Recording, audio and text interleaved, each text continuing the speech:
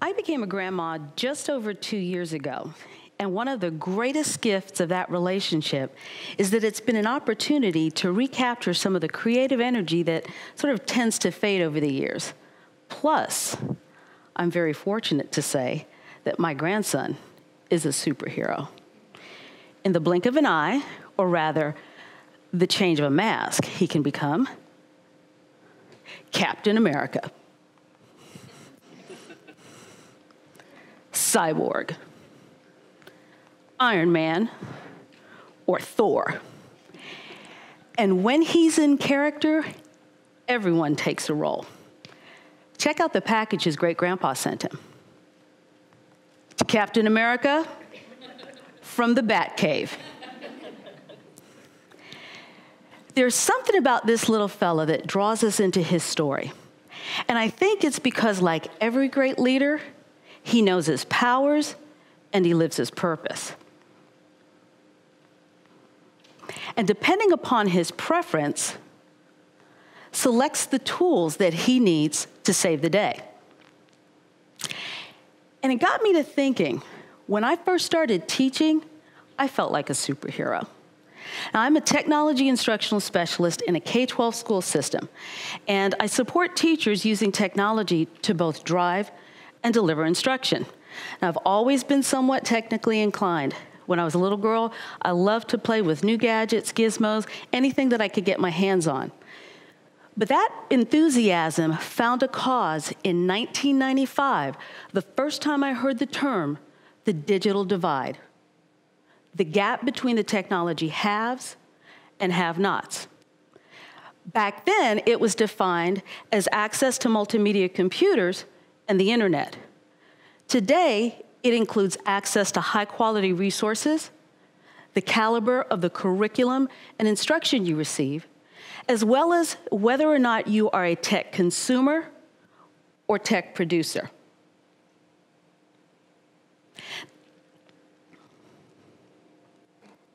Back in that course, I read every single suggested title that was on the syllabus. And I began to think of ways that I could somehow make a difference. The future of education looked bright and exciting. People would be able to connect in new ways. The greatest minds could meld and solve the world's problems. And it was at that point that I put on my cape and I started focusing my energy on a new cause: bridging the digital divide one bite at a time. There's nothing like seeing people reach their potential. And with me forging the way, we were going to leap tall buildings in a single click. Now, you know it didn't happen that way. One of the realizations that I came to quickly was that not all children love technology in the ways that I had assumed. And the irony is, we always refer to children as digital natives, born into a world rich with resources. But that does not mean that they're going to automatically become empowered through the use of technology. They love the games, they love the novelty, but very few were really interested in the life-altering activities that somehow I had deluded myself into believing that they would embrace. And as a teacher, it bothers me because I know that technology permeates all areas of our lives. It allows us to learn new things, control our message, make needed change, and feed our family. And without a few key set of skills, it has the ability to take all of that away. And sadly, as students go throughout school, they turn away from it, often out of fear, perception of geeks, and a misguided belief that they have nothing to contribute. So I went on a mission, determined to find the key traits of the tech-savvy student and to see whether or not that information could be used to help encourage more students to pursue technology courses once they left middle school. Using a combination of state tests, temperament assessments, open-ended items, and skills self-assessments, it became apparent that there were generally 4 overarching approaches to technology that varied by use, performance, activity, and also by computational thinking standards. Now, using one of the open-ended questions, which was, let me make sure I got this accurate. What are some of your favorite computer activities in school and at home, and why do you like them? I created word clouds for each type. Now, as I share these with you, I want you to keep in mind, these were 13-year-old students. Most of them were in 8th grade. And I'd like for you to follow the fun. The first type, communicators. I have a quote from each one, and I'll share with you the communicator quote here. At home, I generally steer towards social networking sites. At school, I tend to take advantage of listening to music from a flash drive that I supply to help myself focus on work. For your kind, tender-hearted, and empathetic students, humans were their technology. When they used devices, they tended to focus on social networking and blogging and other activities that allowed them to connect with people. The communicator measure also had the highest correlation between temperament and a preference for web design. Now think about it. If you remember what websites used to look like, ideally they need to be user-friendly. Communicators are people who naturally consider people throughout the creative process, and they make excellent designers. They bring beauty and accessibility to technology. Without them, we would still be looking at 8-bit pixelated graphics and using tags to format essays. And for those of you who don't know what that is, thank the communicators. The next one up, organizers. What's the second largest word after games? What was that? Work. These are 13-year-old kids. They're like 40-year-olds. For the organizers, technology was a work tool. I've got a quote for you. I usually like to make spreadsheets, PowerPoint, and different documents for groups I am in, such as junior beta or schoolwork. After that, I like to look on Pinterest or Instagram for different ideas to do, such as artwork or organizing my room better. Now, for this group, they gained the most from traditional instruction, and in particular in the business applications course. As a group, they had an advantage over their peers in that they were the most likely to complete all assignments. And that characteristic is also likely why the organizer measure was a secondary indicator of success on the state tests. Third group, presenter gamers. Facebook, Prezi, Microsoft Word, Skype, Pinterest, etc. Prezi and Microsoft Word make doing schoolwork easier and more fun. Facebook, Skype, and Pinterest are great social media websites. Presenter gamers use technology to make an impact. They listed more multimedia, visual design, and presentation applications than any other type.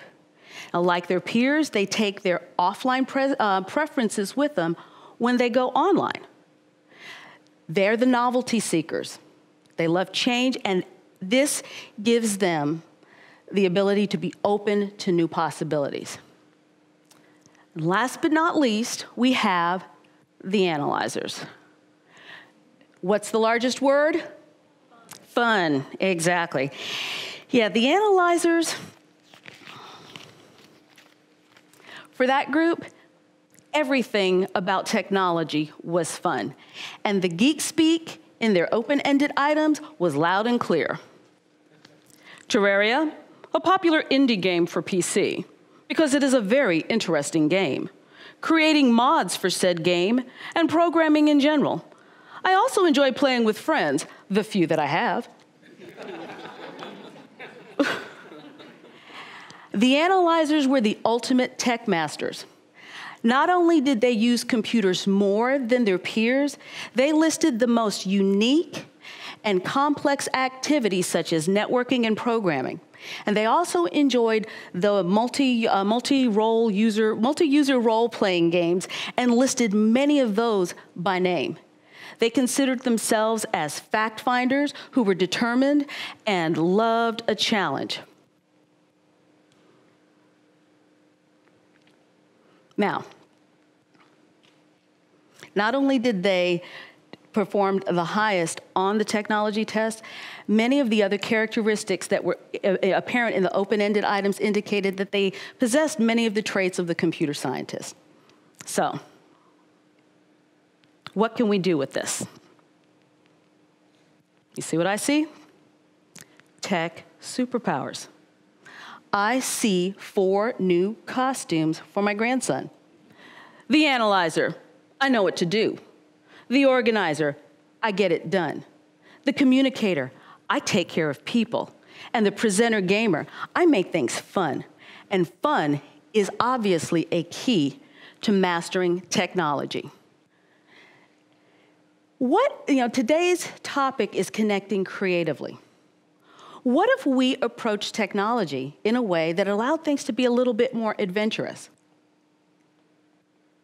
What if we taught students to assess their powers, their preferences, and their purpose so that they could save the day? Think of the implications for education. We could pair students up on the opposite ends of the technology spectrum so that they can complement each other's skills.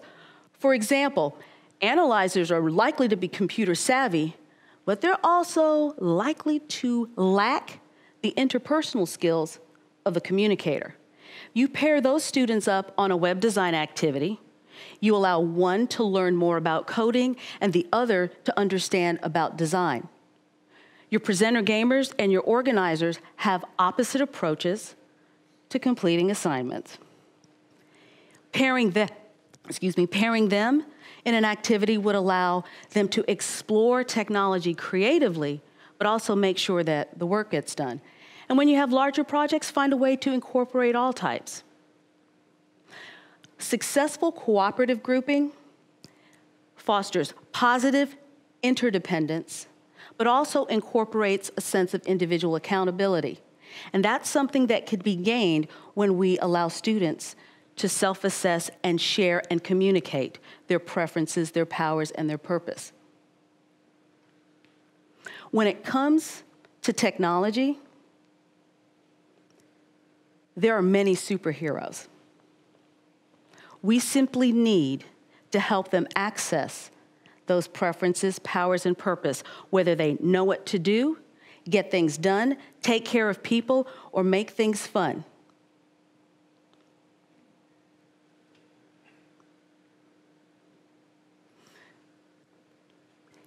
If they're able to harness those things, they too can help bridge the digital divide. Thank you.